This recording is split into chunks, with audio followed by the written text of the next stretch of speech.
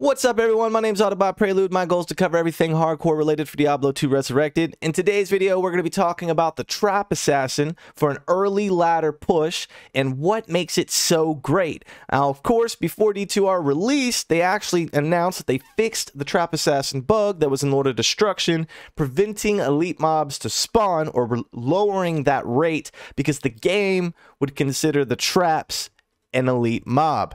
So, now that that's been fixed, the Trap Assassin's definitely up there on the tier list when it comes to an early ladder push. So, without further ado, let's dive in. Stay a while and listen.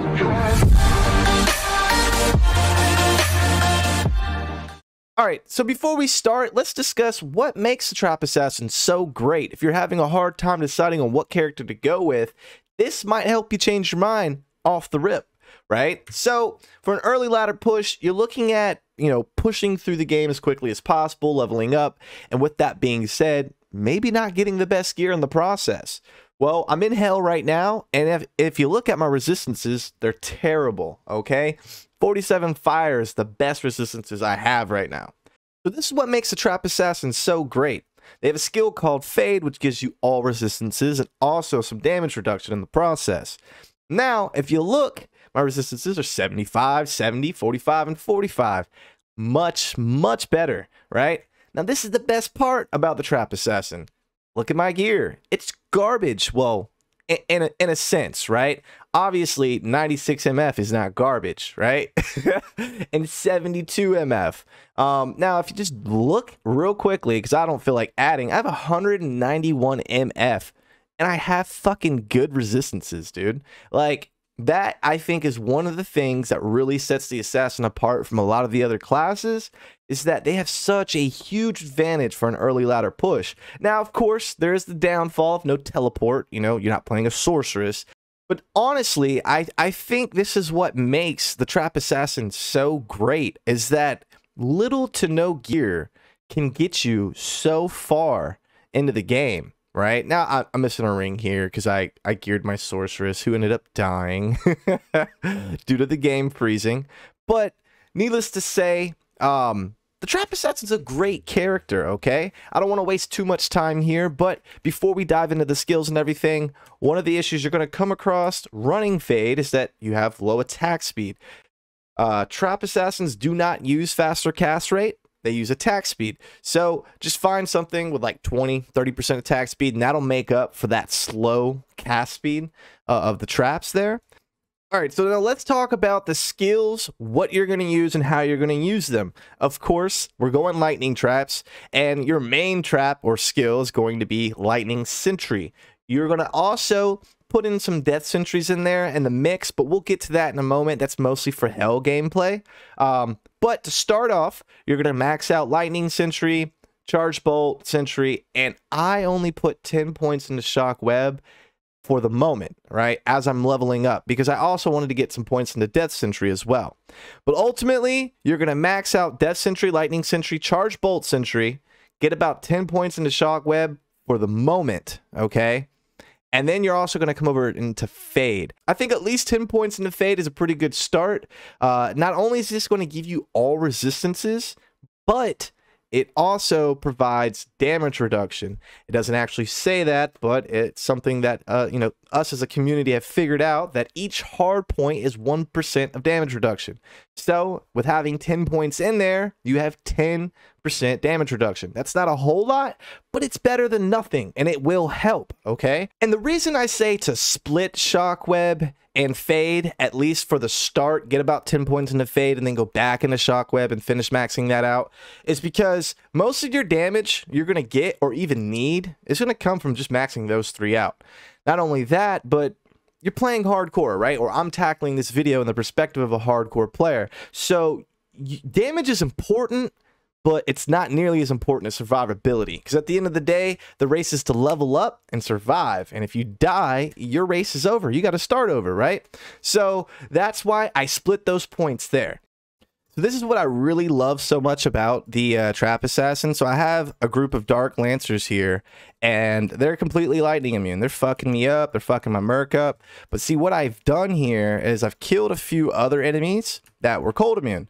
And now I'm setting up Death Sentry around them, and I'm using Death Sentry to actually corpse explode and take out the lightning immunes. So basically, the Trap Assassin has no immunity in the game.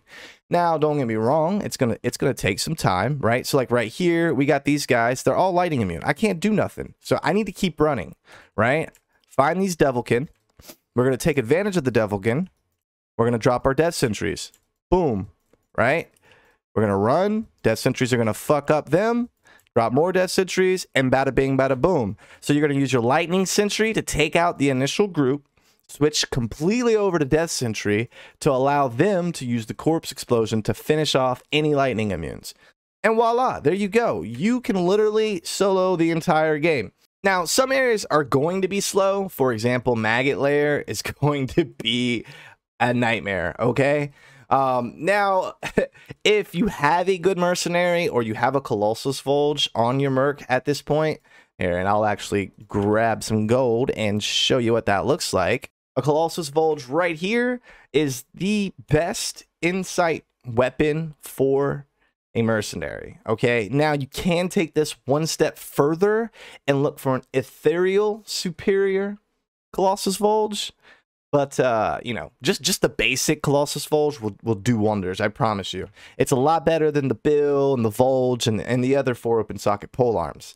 It's, you know, it does require a good bit of strength, so keep that in mind. It's in-game, 210 strength, so, you know, doing things like this will help get you to the point that you need. But nonetheless, you know, you can walk the whole game, and you can solo a lot of areas too. Of course, you got catacombs that you can solo. Trap Assassins are really good for taking out pits and outer cloisters. You just go out, walk out of outer cloisters, look for pits in the Tombo Highlands.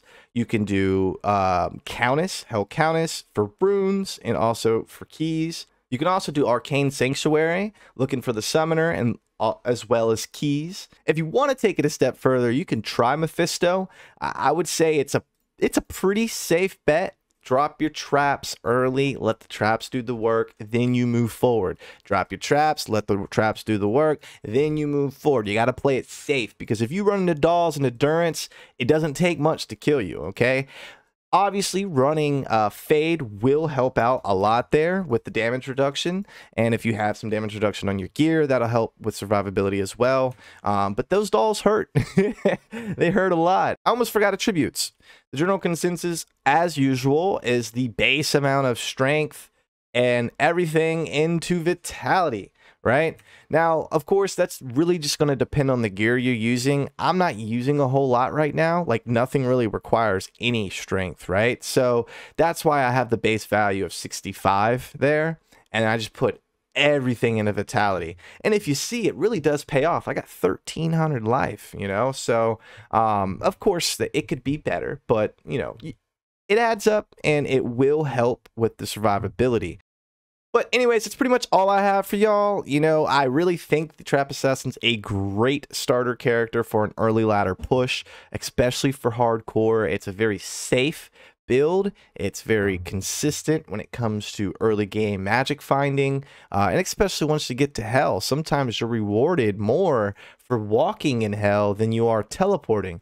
So it's a catch-22. Do you want to teleport and get through things quickly as possible and do as many runs in a short amount of time, or do you want to slow the pace down, kill everything, and potentially find just as good loot? So just depends on your goals for magic finding and getting the items that you desire. But at the end of the day, Trap Assassin is a great build overall for just about any player, new or experienced.